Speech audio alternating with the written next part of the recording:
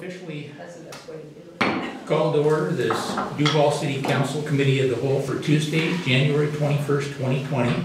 It's now 5:35. I talked to Councilmember Brudnicki, and she will be here about 6 o'clock. So we'll have her for part of the cow and all of the council. First item is good of the order, and we can just go around the table if anybody has anything you want to share. And Councilmember Naplin. I'm going to keep it super quick. Is Director Laniszewski in here now? Is he? There he is. You were hiding behind him. I know, I'm kidding. I can't move my leg. He's hiding behind that coat rack. Yeah. So I saw that the dog park's been closed due to muddy conditions, which I have one dog and my backyard's almost as big as the dog park, and if a dog comes over to play with my dog, it's a mud pit in minutes. So I can only imagine. So one thing I was noticing on the little dog park discussion board, that there seems to be a lot of people that want to get involved. People are like, oh, can I bring in some chips and drop them in? And they'd love to see it open. Or I just see this being an ongoing seasonal issue. So the question is, could we have a Friends of the Dog Park? Could we have some kind of mechanism for the community who feels really excited about the dog park to help take care? So that's just an idea. We don't have to talk about it tonight, but I just wanted to throw it out there that I noticed stuff's going on there. So I don't know if you... Yeah, the answer is yes. There used to be a Friends of the Dog Park. Yeah. But it's our first year, and not knowing what it will or won't do and how easy it will be to or not to put it back. Mm-hmm. We talked about chipping it ourselves, and we just said, let's give it 30 days, See what happens. see if weather turns favorable, and then go from there. Okay. That's what we worked out with that. Okay. I think Sean posted something when we closed it. He did, which was great. Yeah. So I guess I'm just thinking long-term, how are we gonna deal with this? It's gonna be an annual cost. And then vandalism at Big Rock bathrooms. We talked about putting cameras in there, and it's starting to get to the point where it might be way less expensive to just get some cameras in there than keep repairing it. I don't know. Good question. We talked to admin last week. So we had quotes for services up there. Mm-hmm. Some are static and remain on site. Mm-hmm. So you have to go search out what you're looking for. Others are streaming. And we were not exactly sure if we have the infrastructure to get streaming, so we're looking into that. Because again, talked to admin, city's largest investment or one of their largest investments, so probably live active cameras is a better choice than static. And then we did a budget note for 10 grand, which is why we started the selection process. But the quotes came in, you know, like 13-ish, and that's hard drive up there. You can't see it unless you go. And administratively, they were asking us to look into full access. Okay. Kind of like we have at Doherty, because you can view it from anywhere. Yeah. So I want to call that service provider as well. And I haven't spoken to the other folks yet. I know the police station was actually looking for their own cameras because they had some vandalism on some tire slashing. So we want to just double check that we have, maybe we can get one system city-wide and then it all integrates much better. Mm-hmm. It may cost us a skosh more, but we're looking at that. Okay. Yeah, I just wanted an update. Yes, People were and we commenting shut like, you don't have cameras up there? We'll open it now. Yeah, we probably, the city should have considered putting it at the time. I know it's always, It's okay. you can always do better, but yeah, they broke the soap dispensers off the wall, they threw them into the toilets, they jammed stuff in the toilets, there was drug paraphernalia in there. One of our workers actually broke through, 2 sets of gloves and, didn't get into the surface, but did, cut his skin a little, so he had to call the doctor, make sure he had shots. Good thing he's a volunteer firefighter somewhere else, so he's up to date on his shot series, but it's kind of a nightmare. So filed the report with the cops, and it is still closed. We'll talk about opening it tomorrow since now we're back in the regular schedule. It's rented, and we want to have the people who didn't mess it up continue to use it, hopefully. Steve, is it closed at certain times of the day? I mean, Yeah. It's locked up. So it has auto locks just like the depot. Part of the issue too, which we're working out and getting some quotes on, is better access control to those, because right now you physically go into a closet and it's like an old thermostat. You set a dial with a clock on it and that's when it locks. Mm-hmm. But our systems out there that can be tied to your lighting, because if it's not rented, we shouldn't have it, right? So we're looking into other controls, since it is, it's highly used. Alana and Sarah are getting rent requests starting to overlap, so we're running out of time for rentable time, which is good. But yeah, because if we don't open that back up, we gotta get porta potty and all sort of stuff. So yes, we're looking at our options. It's fixed mounted and labor intensive at the moment. Thank you. Anything else for the good of the order from council? Really quick, I sent this email earlier with the next 6 months worth of council chats. So just in case you didn't have a chance, I won't read through all the dates because it's in your email and you can look at that. But I just will say the next one is next week, Monday, January 27th, at Grateful Red from 10 to 11. And I have changed it, so in case you didn't get a chance to read the email, I decided to change to 1 hour time slot so we can always stay longer. But I've just noticed, I looked into other cities and what they were doing, and they just kind of condensed it to that 1 hour. I think it makes it easier for council to try and make it. Of course, like I said, you can always stay longer and talk, but just tries to really get people there at a certain time just to help save us a bit of time. But I'm always happy to extend it a little more too, just depending. In my experience from going to them, I feel like people either come initially or they don't, so it's just to try and save a bit of time. And yeah, we'll see how that goes, and we can always switch back to something else. So just let me know if any of you can make it to those. You can email me later about it. Thank you for that. Yeah. Anyone else? Yes, Jody. Step door. City clerk. I just wanted to let you guys know I am going to be in Alaska during the next council meeting. So Stephanie Goodwin is going to graciously clerk for me at that meeting. So I expect a good report. Be nice. And hopefully packets will be going out a little bit early. If we can get them done early, I would like to send them out before I take off. And then speaking on behalf of the Human Services Grant Ad Hoc Committee, just wanted to let you guys know that we received 7 applications. And we are in the process of reviewing them and putting our matrix, your hard copies on your desk in there, to start doing the review, and you should be hearing from someone about it at the next meeting. That's it. Thank you. Doc? I'm not sure if I mentioned this in the past or not, but a free resource to the city is GuideStar. And they're a clearinghouse for information on nonprofits. And you can go on there and you can see all their tax returns, if there's been any issues with good standing. But it also, once you can just register it for free. And then they also periodically issue sort of updates on what's going on in the fundraising environment, which is interesting, So it's free, GuideStar. It's been out there for a while, and it's designed for, groups like the city and private investors that want to support groups. What was it called again? It's called GuideStar.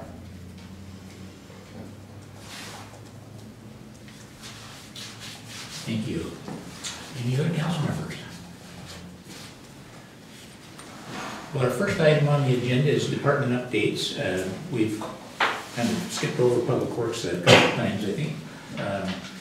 Director Laniszewski's been ready for a couple of months before us, so he has the opportunity tonight. I don't believe we have police here tonight, so it only might be the one presentation. So Steve, I'll turn it over to you. Thank you. Good evening, everybody. Steve Laniszewski, Public Works.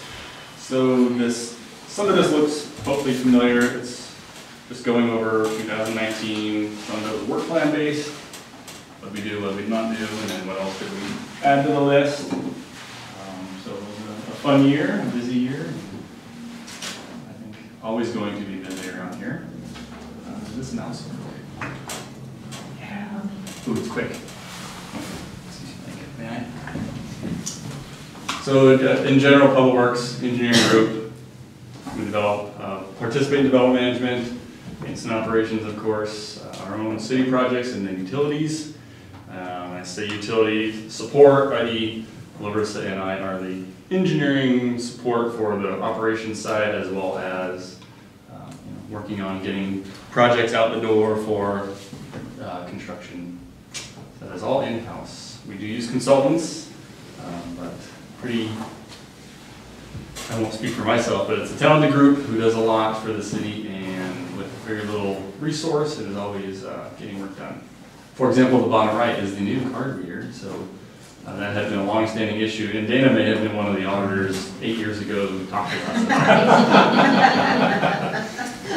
I'm pretty sure I went over I her think it was. building department revenue with her too at once upon a time. But yeah, so this is an automated system, it's key coded, so if you don't have the right codes, i.e. the person and a vehicle, you can match those up interchangeably, but it will not fuel you, and then it auto reads to the system in the building and data logs, so the days of paper, we're still using paper just to make sure we're not missing anything for the first month here, but yeah, it's a great check and balance, new fuel, deployment pump as well as meter on that too.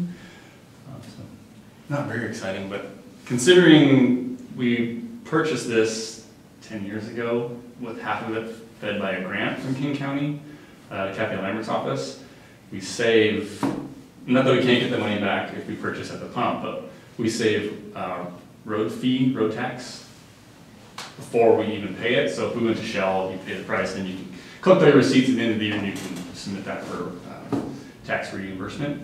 But we buy tax-free for road tax in the state. Steve, by the way, I think this is fantastic. This is the kind of control you're looking for, that it knows what vehicle it is. So is this all diesel? Do we have gas? This is all gasoline. So it's all gasoline? Yeah, we talked at years past about an interlocal because 45, Fire District 45 has diesel, and we have gas. So we probably should have some sort of interlocal for emergencies at least, where we could trade fuel. But yes, it is gasoline, only 1,000-gallon tank. And so it's above ground, we don't have it below ground? No, it's above ground at the treatment plant on that kind of south east corner. So how long have we known we need to do this and we got it done? You know, admin gave direction this year to do it, so we did it. It's always been a funding issue, nobody ever wanted to fund it, so. Yeah, great job. Yeah. Good job. Yeah. I'm happy. I think this is wonderful. Yeah, and it was nice too. The school district actually has this in Carnation, the same system. It's state bid. It's off the shelf. Great. Had a couple of issues putting it together, but you know, what doesn't? So anyway, we did a few things extra, the cell tower leases, extra audit work, kind of non-work plan related stuff. A lot of finance support this year. We tried goats, which was fairly cost effective. We can get better at it because we actually let them graze on some flatlands in there, you know, to be honest about what we can do better next time. Like, hey, flatlands we can do, let's let them do all the steep lands. Not the flatlands and the steep lands, so little stuff like that. And just so you know, I ran into our mechanic who was happy to not have had to have worked over the last snowstorm a week and change ago, because he was pretty much here around the clock last year. So with all the new plows and the sanding motor and all those units that were upgraded in the off season, we had 0 call outs, 0 needs, 0 downtime on any of our machines. The spray bar, which we didn't replace, which is for the de-icing equipment, needs to be replaced, but the crew wants to kind of design and build their own, so they'll probably do that this summer. But yeah, outside of that, everything worked smashingly, and he didn't have to come in at all. He was literally here around the clock. 2 in the morning, he was here. Wake up the next day at 10 a.m., he was here. He was constantly here, so. When's the dump truck? Okay. It's, they say February. The truck and chassis is at North End Truck in Everett. It's just in line for its plow and sanding unit and box. That means we won't have snow next month. That's all. I was totally like, this is great. The snow, the new plow. It is a good thing to have it waiting and then the. Yeah, it is. I think we did something. Just to say, the community felt like the city did just a fantastic job this year. I mean, my street got plowed right away, which saved so much Yeah. because before it turned to ice, and then even when you tried to plow it, it was like chunks, and it was a disaster. So anyway, it was, everyone that I talked to just was very impressed. Now, there were, Thank you. most of the community was very pleased to see the guys going down streets. I only had to drive 1 shift, 2 shifts this year, so that was fun. But it was daytime, I didn't have too much night work. But yes, we tried to hit it hard, and it was really good that it ended when it did, because the guys were getting pretty punchy at the end of the week, so. Granted, there's only 7, then you can add Sean and I for 8 and 9, and that goes quicker, and you're going around the clock on keeping people functioning. You get a little punch drunk after hours, and you may hear people complaining why there's 2 guys in a rig, that kind of stuff. Safety wise, you know, policy in the dark, after hours, it's 2 guys in a rig. We will run singles during the day, but it is driving and controlling the plow. They are not autonomous. There's two separate controls, right? You're driving a car and then you're also driving the plow unit itself. So up and down, left and right.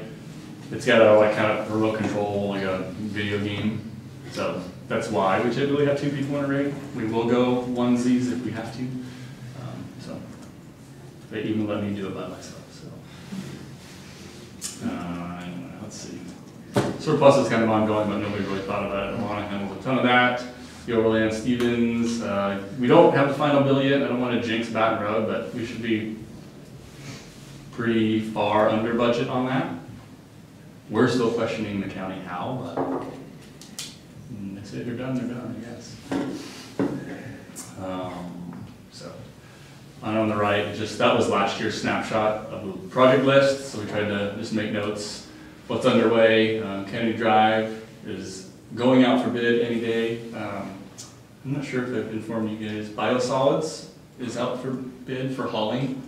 So right, the biomass that comes off the plant, we have usually a 2-year contract on hauling that. Contract is up, so they're just operating under the same unit tonnage and taking it away, and we're quoting that out. So I don't know what to expect. I'm sure costs will increase. They typically don't go down with trucking, but fueling seems to stabilize and whatnot. So. Steve, how often do they come in to pulp the biosolids? It depends. Typically twice a week. So, and where do they take it? This goes to Eastern Washington to a certified field. So yeah, there's a lot of paperwork on cradle to grave. So it is not, if it was dried, it can go to a field we apply now anywhere. But it is not dried, so it is fairly moist. I don't know if you've ever seen it. It kind of looks like coffee pudding. So it's only like 12% solids. It's very wet, right? So it's good material, but it goes east. No, it's licensed in the state. Yeah. You don't get No the guy slide plant going. But yes, it goes east. It is applied to fields. It has to be applied to the field and worked. I think it's a 1 or 2 year term, and then once they clear these plots for time, you know, they turn it and move it, and then they sell it to other farms. So it becomes like manure. We call it human manure, but no. I remember on my tour, the discussion about how there really aren't that many vendors that do this. Mm-hmm. And so it's a tough thing when you bid it. I don't know if other people are aware of that. It is very tough. It's hard to get licensed by the state because of all the paperwork, and you cannot do a lot of things. There's very few things you can do with the waste. So we do have 2 folks engaged, which is good. It's always good to have competition. And the one hauler actually, who we hadn't used before, has been talking.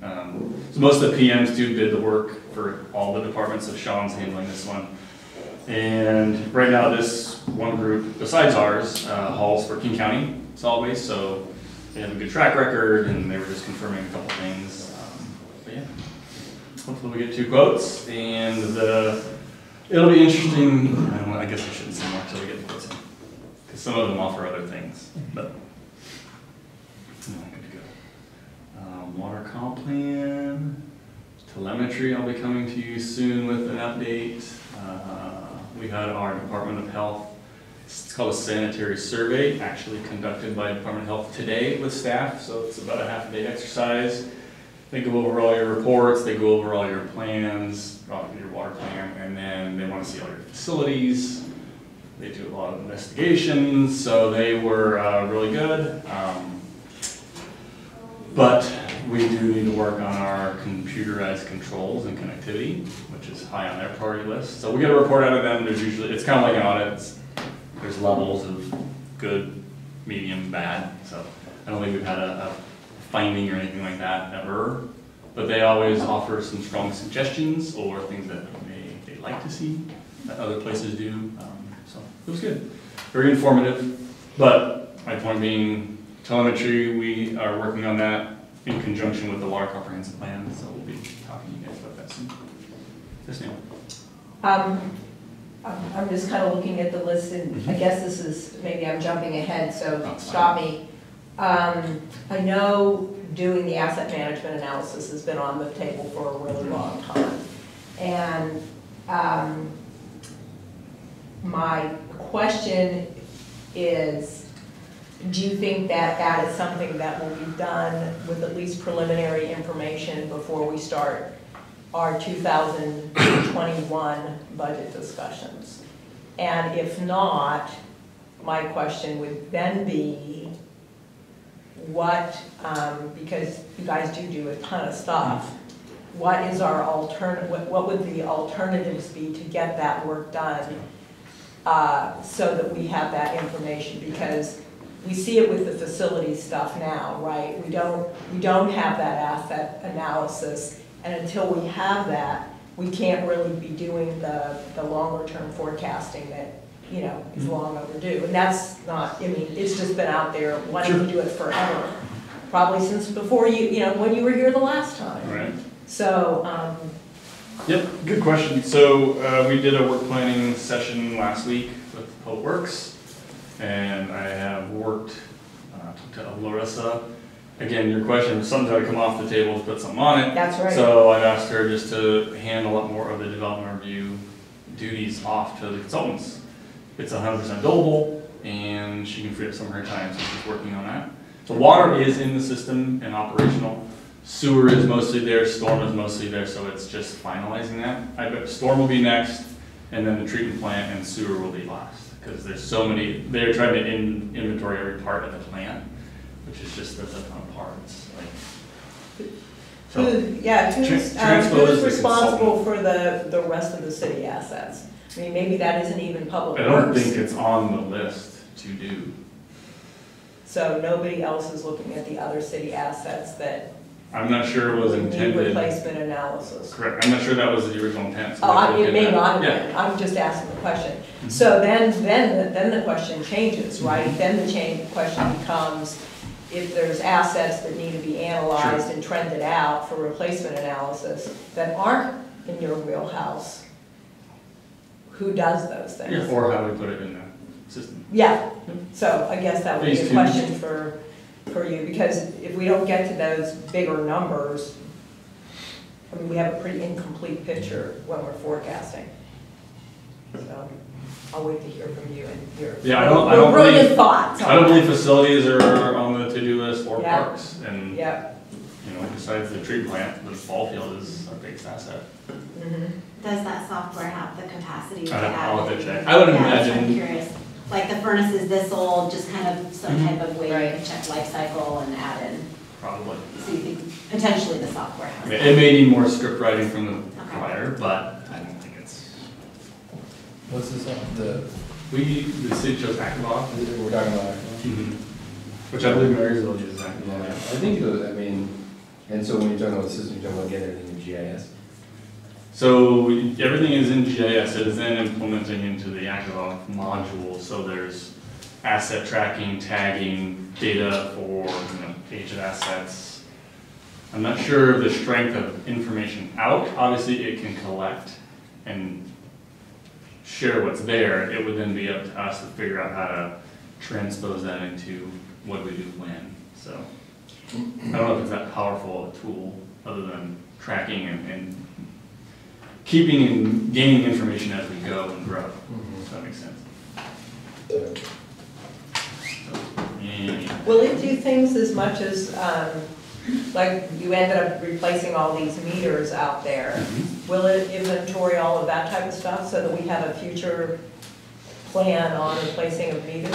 It'll asset tag every informational Everything? bit you put in. Like, Yes, just we like have a- meters in it. Just like the one Puget Sound Energy is doing right now, they've got a whole reader, okay. Yeah. Well, to some extent, I mean, the GIS system has a lot of this information in it in terms of Yeah, the base what comes you from. have, Yeah. when it was put in, and that kind of tells you the. I'm not sure the asset tags the city implemented in the GIS system, so most of the asset tagging information is in Activov. The line work and all the information came out of GIS, but yes, you could probably go either way. But you could, I mean, like if you could, if you wanted to know how many catch basins you had, you'd go to GIS and Yeah, pull it's that all- up and Right. that would have it. I mean, yeah, the secondary system sits on top of that. Right. And then just, you were there, you did something, it records that. I mean, I guess it could add conditional information, but, I don't know. I think it's hard with the holistic asset management to some extent, because it's always gonna, I mean, there's gonna be, from my experience, it seems like there could be a perfect state where you plan for everything, and would be way more expensive than most people would be willing to pay for. And I Right. think, so to some extent, you are kind of balancing on that assessment, I guess. So I guess it would be, I mean, the more information you have, the better, but, because it'd be a huge number, but.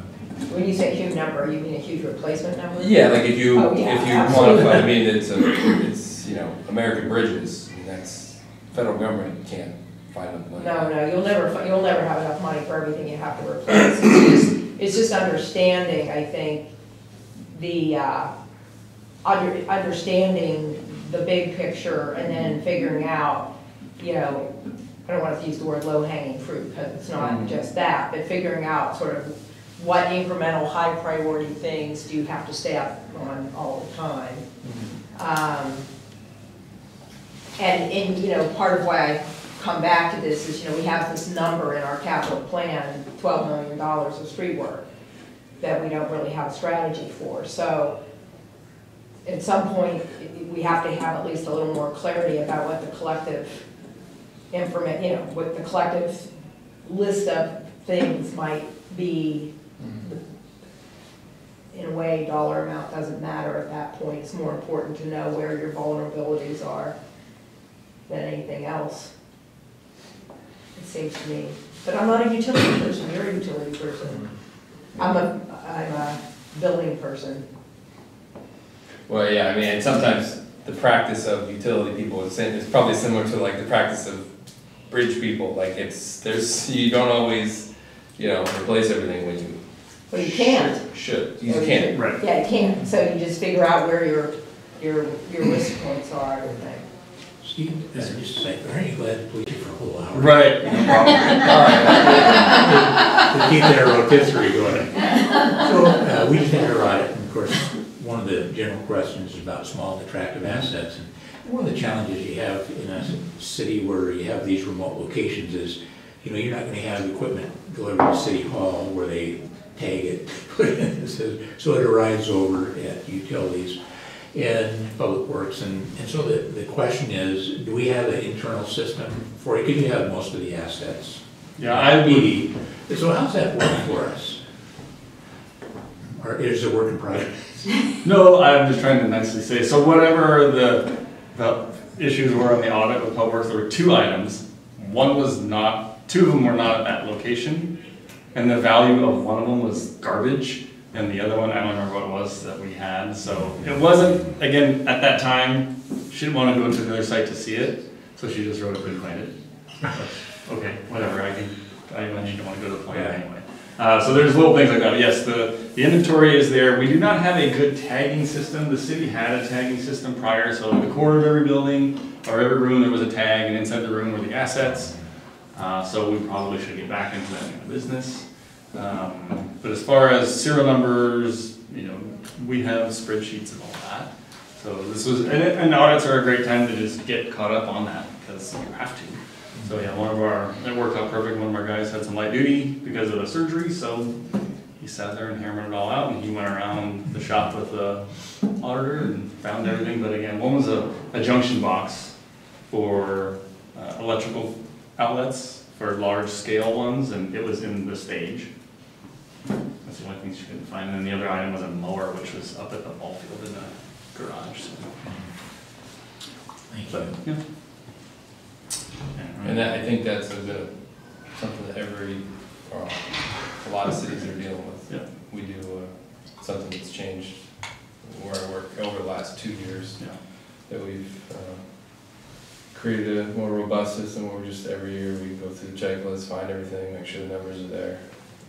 it's good to put one person in charge, that way there's no questioning who did what when, that guy's on it, so. Oh, it's a sensitive button. So just a couple things within within engineering itself, stormwater NPDES compliance, Larissa and Sarah handle that in the office. Gavin is our field rep for storm, talking about active element asset management. Got us way ahead on the slide already, so water is up and running, and then the other two you can see are there. I don't know if everybody knows what NPDES is. National Pollutant Discharge Elimination System, so it's stormwater. That's federal permit requirements that we as a, I think we're a stage 2 city. Phase 2 city, thank you. So originally, however many years ago, maybe 10 years ago now for phase 1 cities, maybe a little longer. 15. Yeah, a lot more compliance requirements for stormwater management. So yes, we have the annual report, we have to, accidents, discharges, whether they're on purpose or accidental, like a truck accident during the snow, Cherry Valley Road and what is it, 270th down there by the dairy barn, truck flipped over, lost 25 gallons of gasoline on the street. So that's a report, DOE gets involved and the whole 9 yards. So there's a lot of paperwork that comes with the NPDES compliance for our municipal stormwater entity. Excuse me. So Active Element is a service we use, the program we use for our asset management tracking. What are we looking at here? That is a screenshot out of ActiveOb on the, that must be the water asset with probably valves or hydrants turned on and then the main lines. And the only reason I can tell it's water not sewer is because there's a diagonal line between right here, which is 275th and Big Rock, and then 143rd and 3rd. Yeah, there's some serious issues with ActiveOb's dots and lines.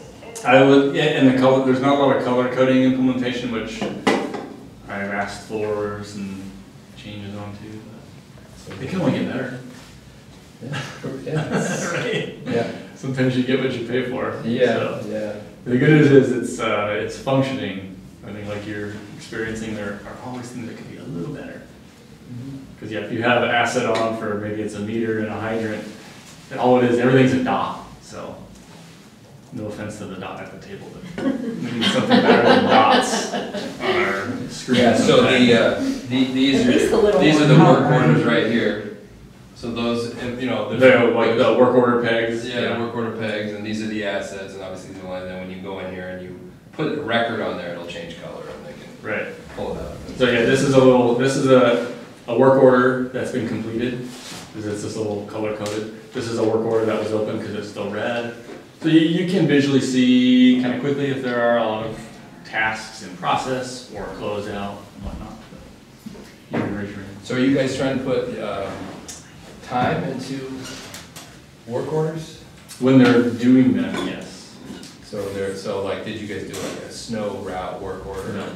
Or like something like that? We did not. The guys will code that in Springbrook. Oh, okay. Looking at this just reminded me of a conversation I had with Public Works a long time ago about Lake Rasmussen. I can't talk right now. And about how we didn't really have baseline ecology information on it for a long time, and the phosphorus is dumping in there, and blah blah blah blah. And I seem to remember that there was something somewhere you were going to start looking at that somewhere. And that might have been a Larissa conversation too. Is that something for next year, is 2020 as well, or is it, I'm just. Yeah, specifically what you're actually thinking about? I have Well, no yeah, idea, if I started but- looking at that discharge Yeah. stuff, I'm there, oh yeah, discharge, like, I don't know what we did or didn't promise on that, so we'll look at it. I don't know that if you even promised anything, I just remembered the conversation that we didn't have baseline information on it. And it showed up in, also some discussion of it showed up in one of the quadrant submissions, that there wasn't any baseline information to evaluate, Gotcha. possible impacts. So, yeah, if you ever come Yeah, I across think that. that usually is, if it's not listed as something, so the state would be aware if there was an issue. I mean, if they had an issue, they would tell the city that, because it's not part It's water of of the the city. state. Yeah, it's water of the state, and then the state would inform the city that there's a impairment in that water body, and then subsequently you'd have higher standards for development around that water body. It's likely there's just not a lot of information about it. Yeah, that's from the what I state, got. And then usually, So do you call the state and ask them to? I think it's kind of one of those things, I mean, does a Do you want city to go out of know? its way to, because it's not part of its system, it's a water of the state, Mhm. so it's like on, I think so. Laura seems to think it may be It's not a small. water of the state, it To not doesn't meet be, the threshold. But, so as far as baseline, I don't know. Well, if it's a creek, I mean, if it's a creek, I mean, that's pretty, It's the water body is, there's a threshold in acres, and it's fairly small. It's just under, when we did our critical area update, it was actually a discussion that we had. So I guess I'm a little confused. Do we want to know what the condition is of the lake or not? I mean, I mean, if It's- you go it's- sample the lake, it's gonna have impairments, but whether it gets listed or not is a whole other state process, and then whether you could actually, this is my understanding, if to get it, to have standards be imposed upon the discharge that go into there, that's the whole other, it would have to be listed by the state, just because you took samples and found it had some sort of impairment, doesn't necessarily mean it becomes listed at that moment. I think it was more of a community concern Yeah. versus a Department of Ecology concern, based on the Yeah. conversations I heard, at least during our critical area update. And I think that just has to do with, like, during the summer, you know, it gets those blooms. I'm sure it's heavily loaded with nutrients. Yeah, I guess my thought would be that we could just generally tell people, you shouldn't fertilize your lawn no matter what, and without doing a bunch of sampling, because it's generally gonna be residential inputs that are. Yeah, we could always sample, if that's a program we were interested in, we can certainly talk about what it would take to do that, run that. There's people out there who will do that for you. The county does it for other agencies as far as water quality testing and sampling, so, yeah. Oh, this thing is- Sorry. Quick update just on what the development community has going on. So preliminary plat process is paper, nothing is in construction yet, so those numbers are, and I think Jody has this on the drive, so if you guys want a copy, we'll just email it out, so you don't have to make copious amounts of notes, but 163 units in preliminary plat process. This is not like pre-apps, if somebody came in with a thought on doing something that isn't really a formal application yet, that is not on here, but there are plenty of those as well. So about 163 units in P-plat process. That means they're fairly serious. They actually have engineers and census area folks and tree folks working on a plan. Engineering review would be the approval process of the P-plat phase, moving into construction phase. Right now, that is Walden, is the only one under that level of review. Construction management, more of the what's been turned from P-plat into engineering review and now engineering review and approval. So they're building and actually what we call turning dirt. I did adjust the units since, like, North Hill has 20 units as of last week remaining out of the 112 that they had permitted. So that's ongoing there. And then final plat, you have that coming in for Big Rock Phase B. And then Duval Village was final platted recently. So just so I don't get confused, because I've been tracking the development a long time, I'll just look at your construction management, you have 143 units. So when you're at 143 means 67, 11, 45, and 20. Correct. Not the 112. Correct. So since I track everything from May of 2017 to current, because I keep it like it's a total, like it's a one big production thing. And that's how I always track to how many units are we against our 1,100 or whatever it is. Well, you're missing a button, you're missing Allen Street, it looks like it rolled off. there's probably things that have also rolled off of You this. can That's find why out, I right? keep the running Yeah. total list, because then I never lose anything, Yeah, and Willow, you'll notice Willows isn't on here because they're Right. kind of in a state of pause. right? Power Hill rolled off. Right? Done. Yeah, but it's on my list, Yeah. see? Yeah, plats accepted, overlays done for final lift, and they are Yeah. in bond released. And then like on Walden, you know, it's 206 units are in, but that doesn't include the multifamily. There's another piece that has, yeah, because Walden can go up to 252. Because there's- well, I would Betsy and I defer just talked about that. to, you can have that on top of It's not construction, approved. It's right? not approved. It's for the MUI section, Yes. if at some point Yeah. they ever Correct. move that If they forward. move it forward. Yeah, because I think you're allowed housing units above commercial, right? Right, right. On any commercial parcel, including what was down on Toll on Big Actually, Rock. almost saying it's not including my Yeah. industrial. Right, right, so when I look at Walden, for example, I always, in the back of my Sure. mind, remember, oh, it's 206, but it could be this. So in my mind, I would think of it as a range. These are only just like what the actual numbers are, Right. but we also keep track of like what kind of that probable Yeah, number is as well. Like we actually have more than this that's improbable because we're having like general information meetings Yeah, or right, pre-application meetings, but we don't like put those into the system until the actual. yeah, And and, we do track them. yeah, I know, Yeah, yeah, and you said you were gonna get me an updated matrix at some point. And do we know when that might be? Is it like, It's completed. it is completed? Okay, thanks. And we're not gonna see the maps updated more than quarterly now. It's probably, That that's, updated today and tomorrow, so we're working on it, so it'll be a report for it'll go in the written report for council so that everybody gets it. But, we'll send it out by the end of the week, but it's gonna be in the next council report. That way it's also a public facing document and it'll go, the map will go up on the website. yeah, it's just, I think it's good for us all to remember that we should not expect that map to get updated more than quarterly now. Yeah.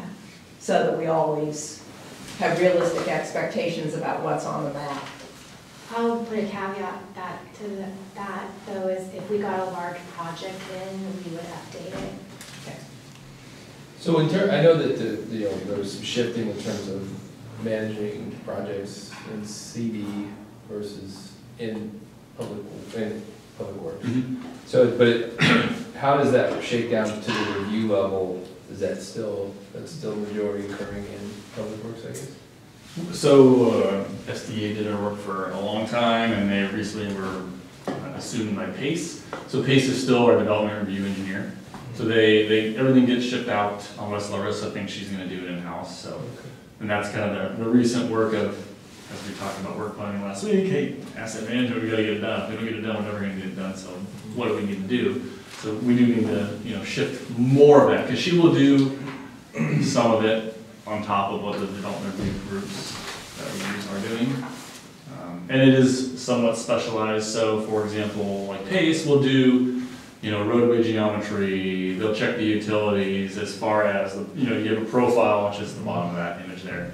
Plan view up top, profiles on the bottom, so they're checking inverts, making sure slopes are meeting the minimum standards, that kind of stuff. Murray Smith will do our water system, so we'll run a model and make sure, fire flows are gonna be met, we're getting the right amount of flow through the neighborhoods, there's no zone issues. Expo helps on the transportation side of things when necessary, so they're definitely more front-loaded and kind of preliminary setup as far as transpo goes, and then once you get into the hard civils, it's more of just pace and staff. So Larissa's time, she can probably work 100% development review and be fully offset, but then we have no support from her for the Yeah. utility side and field work. So that beginning portion, or the civils, still lives in public works, I guess, Mhm. essentially, and then the post, then once it's They do approved, We, it's, Our P-plats are pretty comprehensive too, so even though planning runs the P-plat process to get them, through SEPA and then their entitlements, we are using the development review groups to assist in that as well. thank you. Are we keeping up With?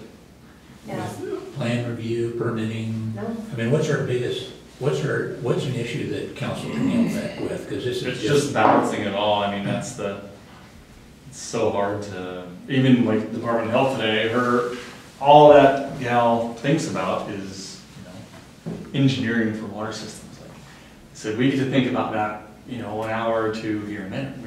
We do everything else out of this office. And she's like, oh, I get it. Like, so it was great to have, you know, her there and do her job. But it was good for her to come see that, you know what, we don't get to focus 100% of the 3 FTEs we have for water to water. Like, it's a balance.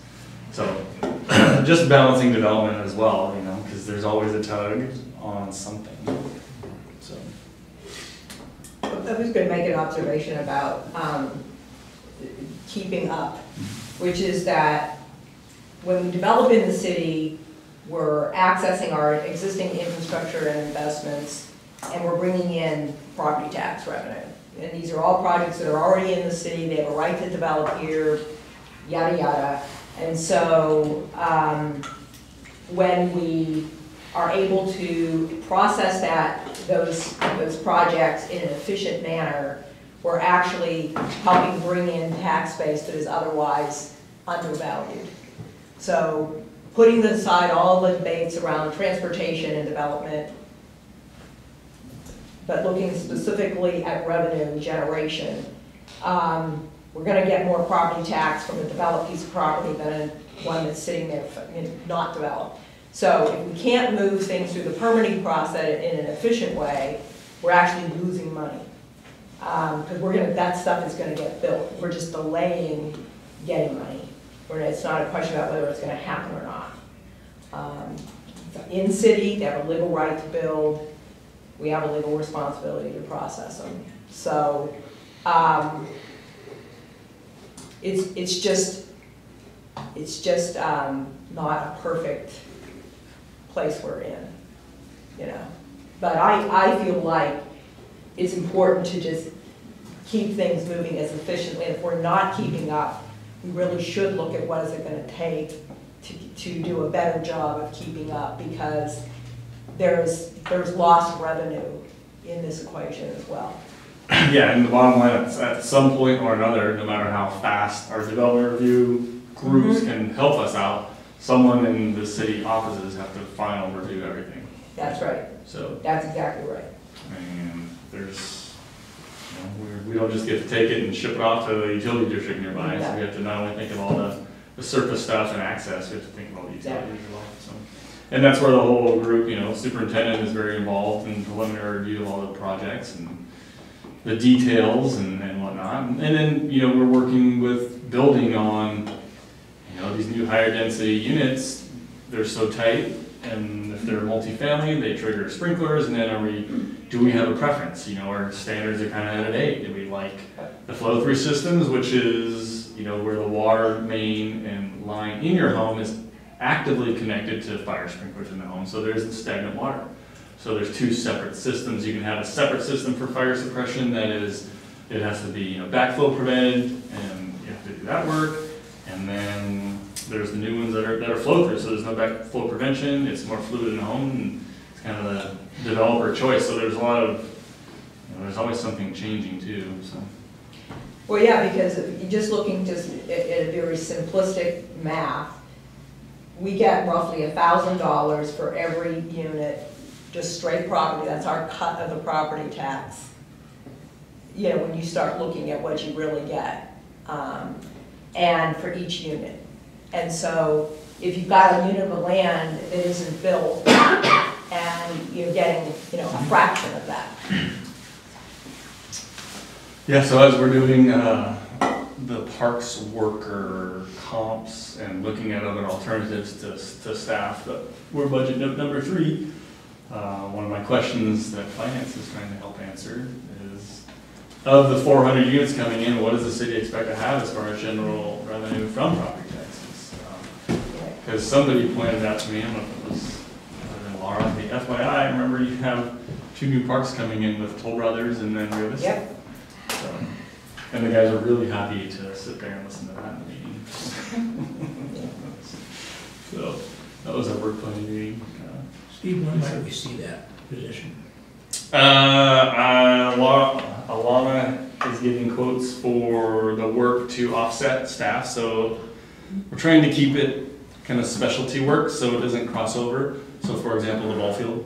So there are turf management companies, so we're getting a quote on managing the synthetic field turf at the ball field. And then on top of that, it would be to manage the natural turf at the ball field, inside the field space, 1, 2, 3, and then ancillary to the park itself, so it's understood what it takes to, you know, if we were to quote out the whole field.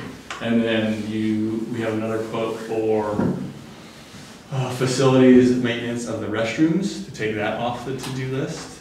And then one other park we thought would be Fair Reach, which I think was Judd Park, just to manage the grounds through a contract. Jennifer?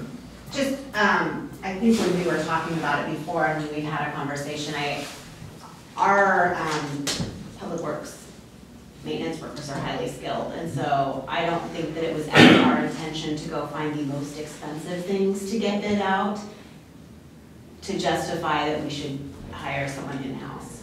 Do you see what I'm saying? Like the intention was, you know, we do spend a lot of time doing kind of, you know, could you get a crew to come in and do Main Street, all the landscaping there, or just come in and do some of the stuff that you can just bring someone in, they got a bunch of workers, they got all the equipment, they can just get it done at a, you know, because some of these things seem a little bit silly. We do have our workers trained to do the field maintenance. We've spent a lot of money on the equipment and the training, and so we have that. So why would we bid out the most expensive pieces that we already have people trained to do? Does that make sense? Like having Sure, but someone come backwards. and check on the bathroom every day, when we have people that drive by there every day, and instead quote out having someone outside contract in to drive all the way to Duval to check a bathroom. I guess I'm just feeling a little bit like the cards are being stacked against having contract work, if that's the way we're doing it. That's a totally fair point, but please look and think of the other side. We have to have something to quote specifically and consistently, right? So we're trying to give things out there that are going to be consistent throughout the year. Street maintenance is street maintenance, not parks. So my intention is not to use a parks worker to pull weeds on Main Street, because that's technically streets. That's a streets FTE, it's not a park. So if we want to blur those lines, I'm fine with that. But again, maybe this is just an off conversation at a cow on the expectation, since I wasn't here to establish the budget last year, or the notes, or understand most of that. Well, So, there is other parks work, I'll use parks as an example, there is parks work that's more like come in, seasonal, let's get it done. There definitely is more work in the summer. Sure. You could have a contractor come in and whip it out, you know. part of the ball field too is the get that year-round done. use, peaking in the summertime, while starting in spring, really, Mhm. that needs weekend work. So, you know, parks worker was not intended to be a Monday through Friday 40-hour-week person. It was from my understanding, and the crew's hope is a Tuesday through, or a Thursday through Tuesday kind of thing to get us covered on the weekends, so there's no overtime, because we had overtime all summer to go to the ball fields. So I guess I just want an honest analysis of what piece could we contract out that would be most cost effective than having our very highly trained maintenance workers doing some work that you could contract out. So, Not contracting out the most complicated pieces and the most expensive pieces. You're saying because the sunk cost of training the employees has already been spent? Yes. I would say if you are interested in a committee of the whole topic on that, maybe set aside 15, 30 minutes, and we'll just, Yeah, we'll nail down expectations, so I don't have to guess I anymore. could definitely sympathize with the fact that Yeah. if you're trying to get a quote on something, you need a finite. Yeah, it has to be finite to get a service quote, which we can just take all the mowing off and we can, but I would suggest we talk at Yeah. the next meeting, and we'll just get the expectations set out. It doesn't bother Okay. me. So, I And I just have to get have that you something. need that, I Yeah. guess I'm just feeling Have like to. we're pulling off pieces that are Fully potentially intangible very pieces what we're looking to pull off. expensive pieces. But I think to some extent, some of that conversation did surround the new FT for the new park and that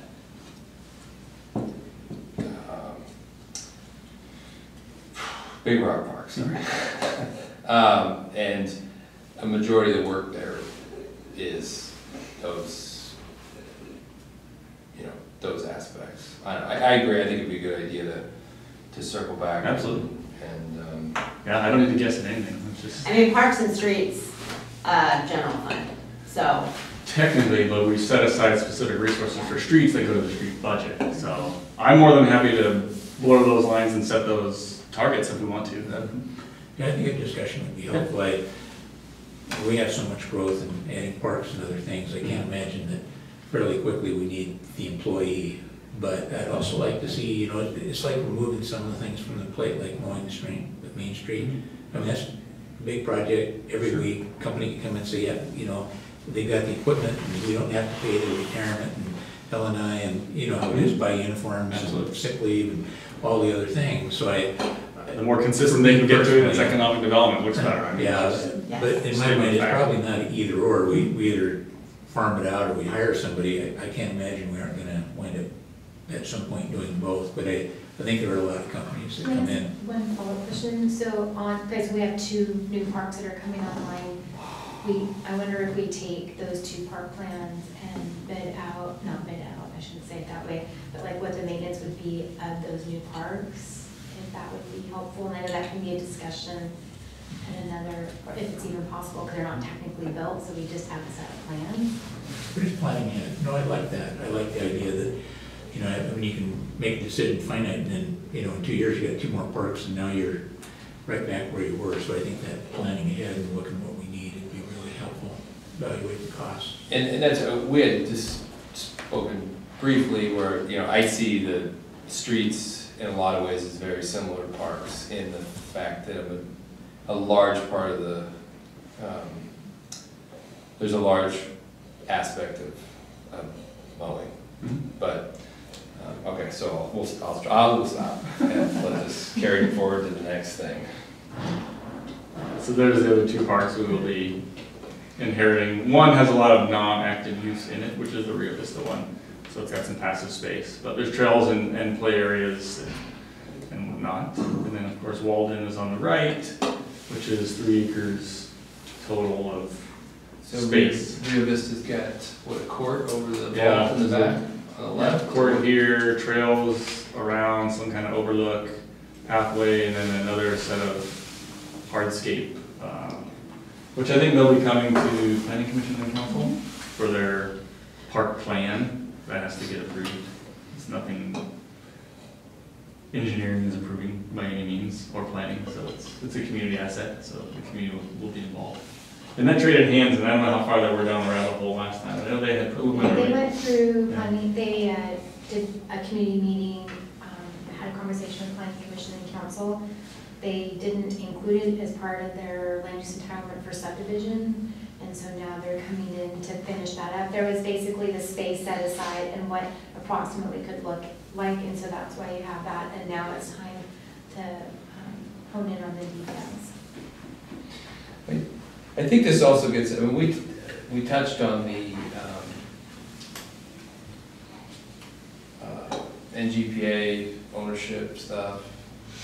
I mean, clearly the Toll Brothers Park is more intended more as a regional draw.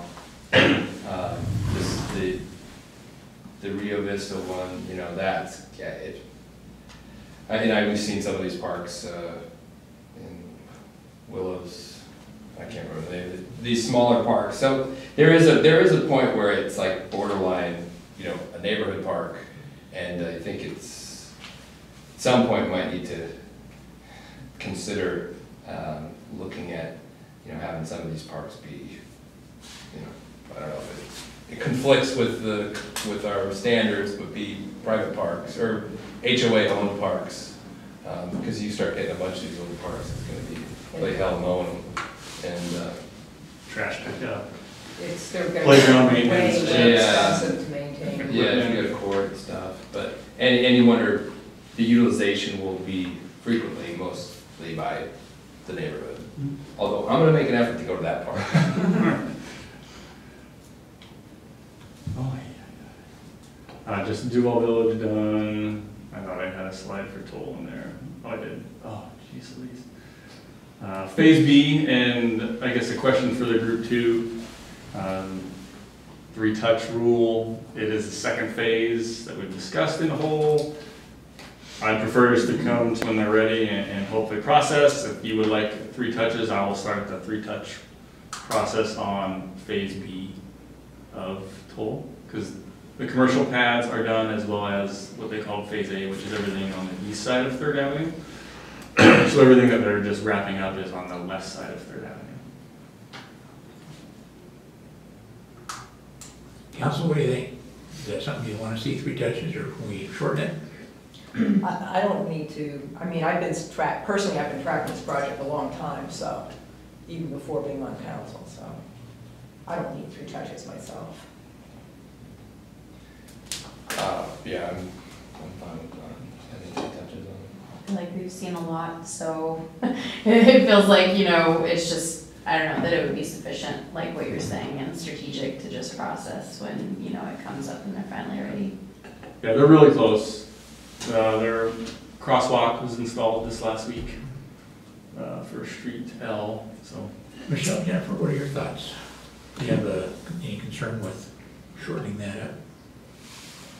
I don't have a problem. It seems like most of the time, what we're really looking for is just, making sure the checklists are all done, and we really count on the expertise from Public Works to tell us when it's time. So you've done lots of touches on this. Yeah. No, so I'd rather, I'm not as much concerned. and I'd rather come when they're done, so. Yeah. I don't like coming and saying, well, they're almost done, here's what it's Yeah. gonna be, like, it kind of belabors the point, and the applicants know we're not gonna approve it, we're just explaining it, so it is nice to introduce something that hasn't been talked about before, but this is just a phase within the overall project, so, I mean, maybe if there were 2 touches, Yeah. you could I'll come probably and say, put it in hey, the we're packet almost next week. done, and here's kind of things we're watching out for. That might be helpful, but 3 touches might be. Well, thanks for asking. We are trying to find ways to make our part more efficient, and I think where everyone feels comfortable, we can shorten that up.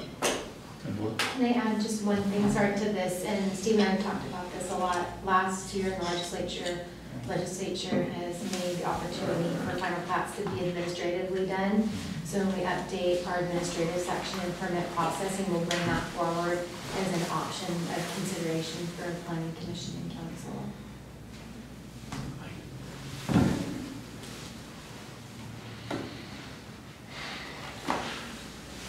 So M&O, that is actually building of the Tolt 2 main line in 1962. Is that you on the hill? It is not. That was Just curious. That was a good dozen years prior to me being even a thought anywhere. But yeah, just some crew help. The crew is important to everything we do, but they are doing everything. So just to get them to help out and purchasing vehicles and equipment and helping with facilities. On top of their daily work, there's enough daily work to keep them busy without even having to think about forecasts kind of work and doing high level stuff. So, having Joe as a supervisor and the 2 leads has certainly helped workflow and getting work done. It's easier to segregate the work and give guys little teams to get stuff done. The summer helpers, we intend to hopefully do the same thing we did last summer. We have 3 approved. 692 or 93 hours per the agreement that we just blend into 692 times 3 divided by however many people we can get to do the work over the summers. So it worked out really well last year. They want a week off, great, take a week off, it's not paid, you're just part-time, but we're still getting tons of mowing done. So reorganizing the shop, it may not be much to everybody else, but it certainly helps the guys get more work done. Moved a lot of the materials out of the shop, since the shop at Stella and Railroad is fairly confined. There isn't a lot of space, and we have a lot of materials down there that we've moved to the treatment plant. So sand and gravel, we've moved to the plant on the side, and it's freeing up space for them to be a little more creative in how they do work down there. Meter installs, I didn't get to update the number. Mike said we're over 400, and one quick flip.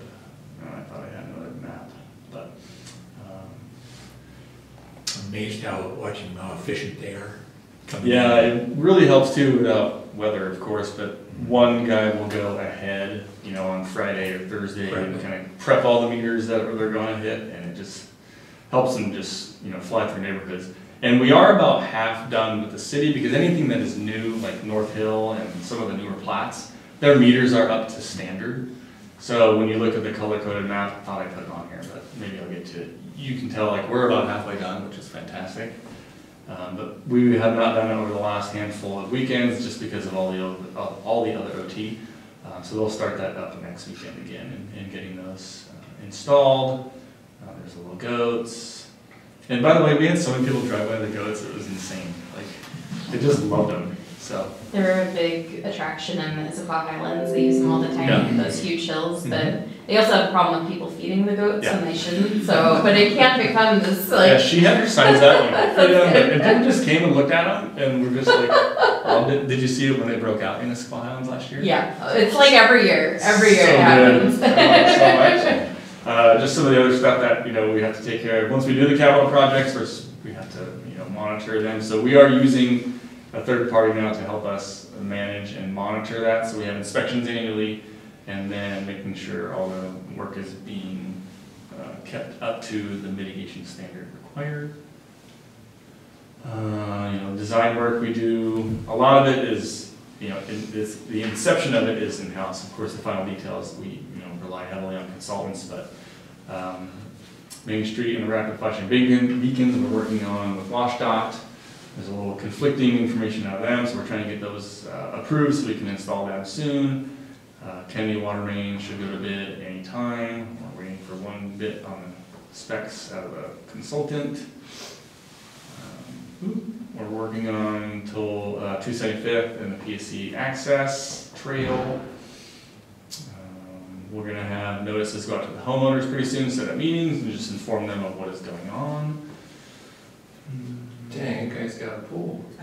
Oh yeah, there's two in there. Toll 2, still slow and steady. Finding out that the water main may not be an easement, so, you know, you saw the picture in 62, they were having a good old time going where they thought they needed to go.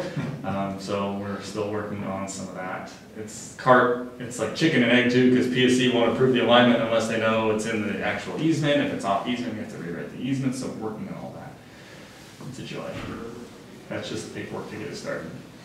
Our own little city projects, the patching was, you know, a great success, already completed. Streetlight issue is slow and steady.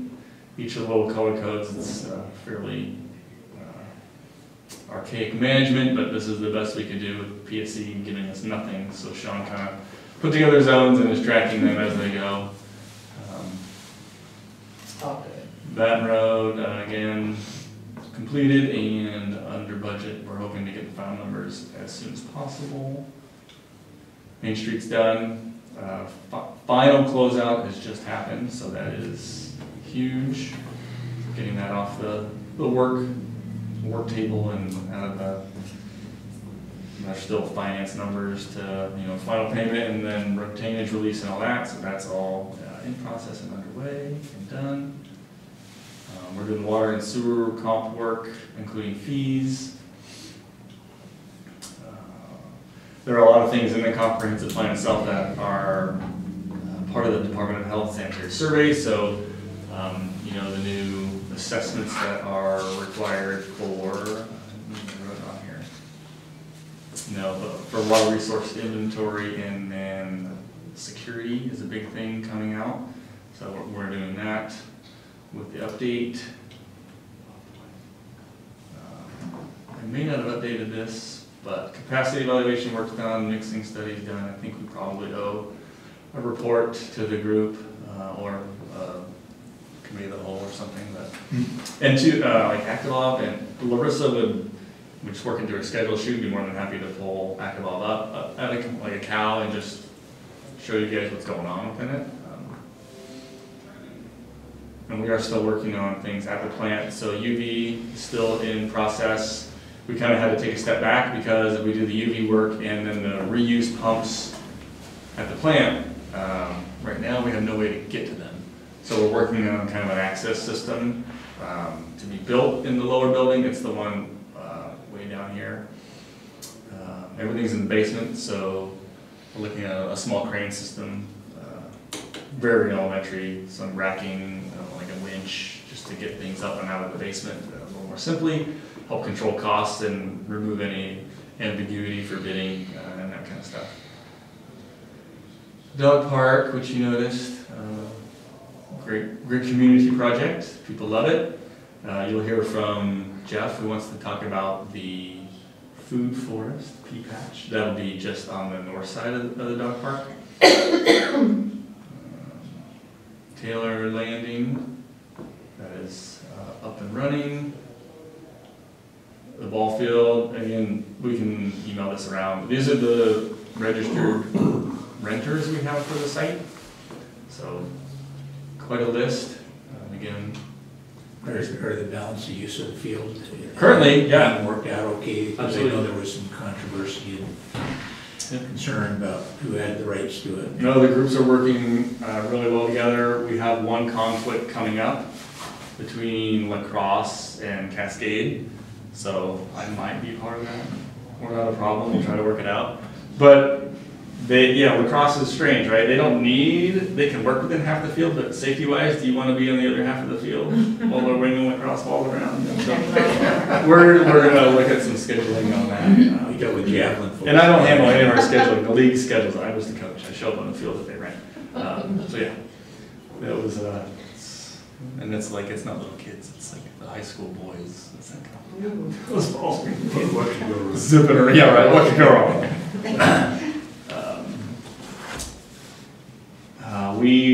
Parks, so we got a skate park, that's done. You have Dory Roof in the packet, and that is expendable upon approval. And Laura has graciously let me step out so I can run a practice in 13 minutes. And she's gonna take care of that one tonight. I thought I had more on there, something I'm missing, maybe it's coming. Just don't forget, every year we get to do the tip, so gauging, we'd like to have it turned in by July, which means the last meeting in June, but I think we want to probably start in May to talk about tip work and priorities and roll that together now, especially that we do have a formed TBD that is funded. So just things to start thinking about, and to be clear too, the funding starts in April for the TBD, it's not on the books yet. It's passed to be initiated in April. Depot's underway. We got prioritization, which we'll take a look at when we talk about TIP in general. TBD, we're starting to think about what that means. By my math, I don't believe we're going to do anything in year one, which won't even be a full year. So we'll prep for initiation next year, unless we have consensus otherwise. But we'll start to talk about that in May. Depot, we'll get going ASAP on that, and that's it.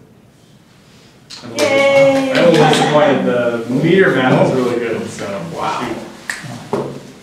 I'm a sucker for a good meter map. Yeah, should be. The Department of Health gals, and these are policies we can consider at any time, but hey, do you guys have a meter testing program? Sarah will read the meter dumps monthly and see how many zeros there are, but we don't. So, it's important for commercial, make sure, they may be using it, but are accurate. So there are services that can be provided, or we can have secondary meters to just swap in, make sure they're tracking right. So lots of things. We're never gonna stop learning, or assuming we all the way right. Have you had any issues with the new meters going? I just got a new one. Not I yet. will learn No. to understand you much better if I can get familiar with the way A you little bit talk. like that. I thought that was Sue talking to me. So the little program things to add for water. I will be bringing forth a ton of water stuff. Likely to be fit in the existing budget, but may be different than what we had originally planned. Painting, exterior water tanks, interior inspections, water hydrant cleaning and painting through fairly monotonous work that is not taking a qualified specialty for being a fire hydrant. So those kinds of things, so, yeah. Steve, thank you. Yes, sir, thank you. Yeah, I didn't your time. And I liked your little report that you did too, your little handout thing, I don't know, what would I call Oh, it? did I email you guys? Information brochure, your PR piece. Yeah, we gotta have PR. I don't know Well, what's we that. have You a few minutes left. Last item was kind of an update on our retreat. I did turn into city administration today our notes that I took with some feedback, some updates from council members. I think the key tonight that I just wanted to share, there was a lot of items that we had on budget because we really talked a lot about budget and kind of how to wrap up from our first year and how do we enter the other. And Dana, it's kind of a big list, and sometimes as you look, you go, well, is this the to-do list from council? It was our brainstorming, what we recognized, and why we said we really want to work with finance. You can probably sit down with us and say, here's what will make it go smoother, that kind of negates half our list. So it really wasn't designed to say every one of these items need to be done.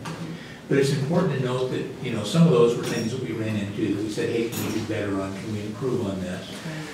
Things like, it's a 2-year budget, but it was kind of one budget covering 2 years instead of a 2-year budget and here's the first part. So there are probably things that you would do automatically or have a discussion. But I think it would be helpful to be able to sit down with finance and be able to talk about some of those, because my notes don't reflect the intent necessarily. Right. So I know you have a lot going on and are getting back up and running, but the 2-year budget will be started pretty soon, coming up with, sitting down saying what's our calendar look like, as an example. We just have to have that. Yeah. So it just seems like it's on top of this so quickly.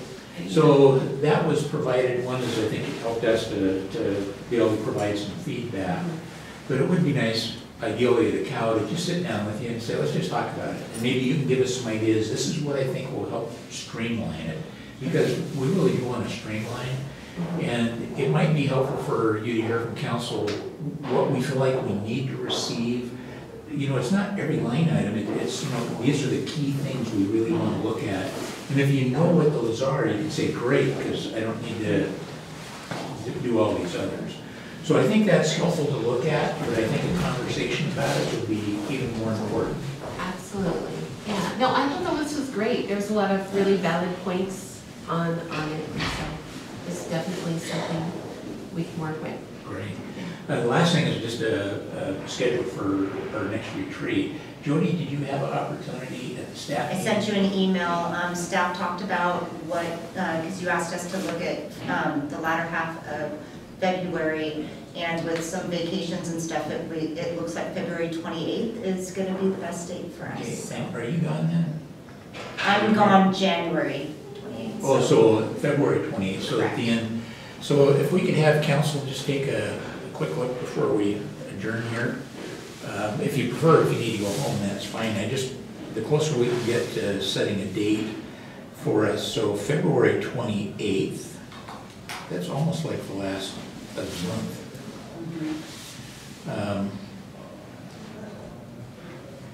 My calendar doesn't even have a February 28th.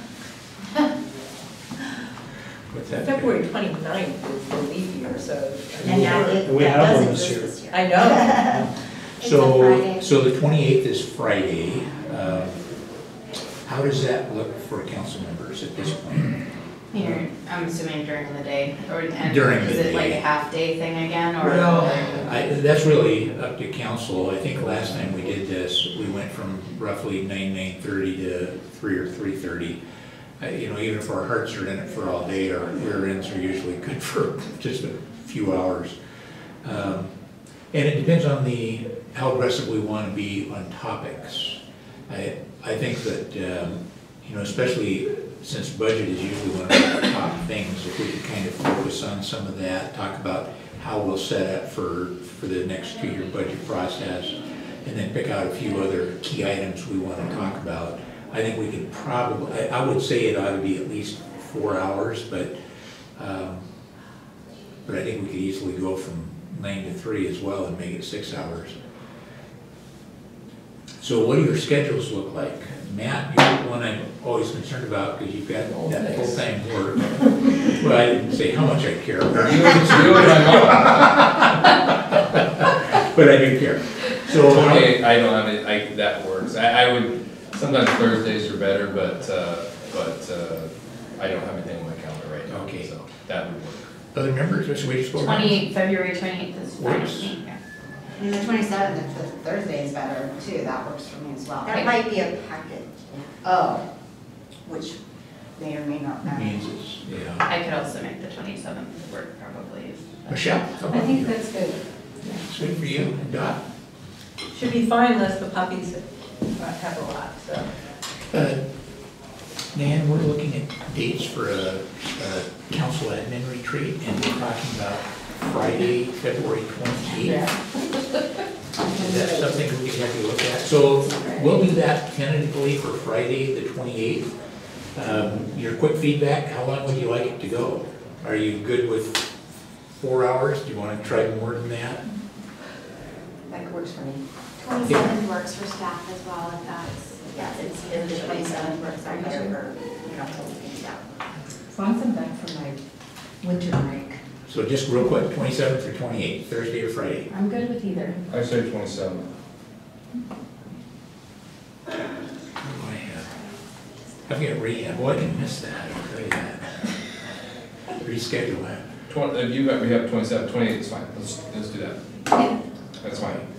So the 28th, and. I almost Well, moved it. wanted- I'm so I wanted to get out of rehab. I need, So- no, I need him to go to rehab so he's okay. I see, okay, I get it now. Yeah, that drinking problem, I might have to do it a lot better, hopefully. So we'll shoot for the 28th, and if you'll give me the flexibility, I'll work with administration on topics and try to decide how much. If you like staying in town, it certainly saves money and I having do, some sandwich. and yeah. We can do it at the Duval Business Center. Joey, could you check for us? Are we good? Okay, our meeting is adjourned.